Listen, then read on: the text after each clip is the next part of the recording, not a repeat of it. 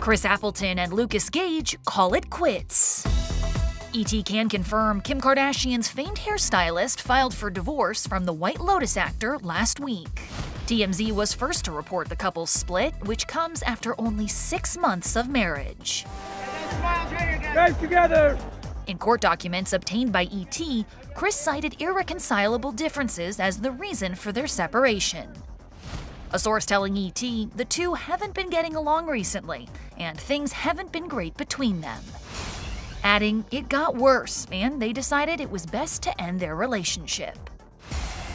The pair was first romantically linked in February, before exchanging vows in Las Vegas 2 months later. I now pronounce you happily married. Chris and Lucas's wedding was featured on the latest season of Hulu's The Kardashians, the ep debuting just last week. First of all, I'm so honored that you both are trusting in me to do this. Kim serving as the duo's officiant. You both have such big hearts, and the advice that I can give you is always have each other's backs. It was actually a really funny story. Obviously, Kim, a client and a friend of mine, and we decided we were going to do it, and I gave Kim a call. I was like, I can't do it without you. Like, you have to be there.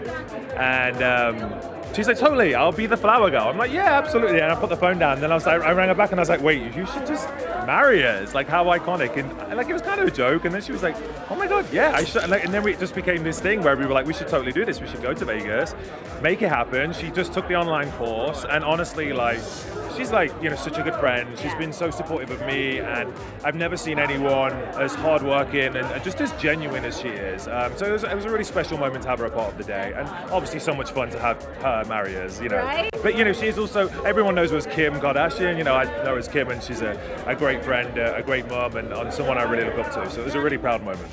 In the episode, fans also saw Kim urge the then happy couple to secure a prenup. Wait, can I just give you one tip from a lawyer?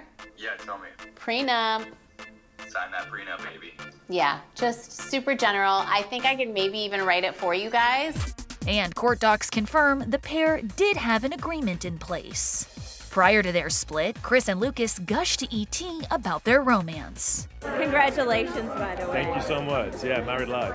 How is it treating you? You like it? Yeah, it's good. It feels good to have a ring on the Look thing, at that. He put a ring on it, he put a ring y'all. on the thing. No, life's good. We've just been having a lot of fun. Oh my God, it's a blast. You know, as long as you're having a laugh along the way, I think that's the best thing. Laughter's the best thing for the heart and soul.